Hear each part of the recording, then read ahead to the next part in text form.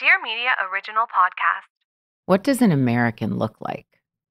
If you tell the story of America, whose story would it be? I'm Tracee Ellis Ross, and I want to share with you the America that I know. One filled with people who define their own identity in the face of systems that tried to erase them. I was born into this world. I did not choose to be born.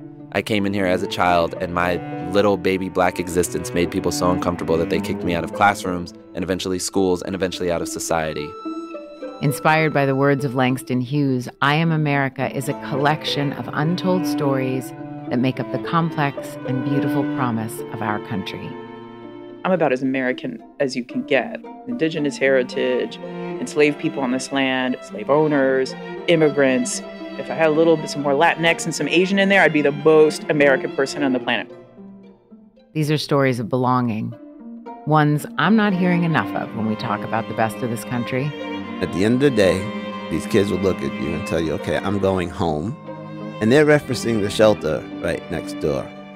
But on their way out, they will look back and tell you that, thanks, today was the best day of my life ever.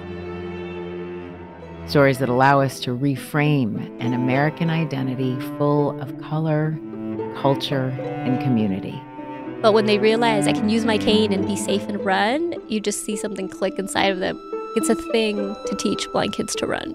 The kids would be like, luz roja, luz verde, luz amarillas. I Am America premieres on January 31st. Listen wherever you get your podcasts.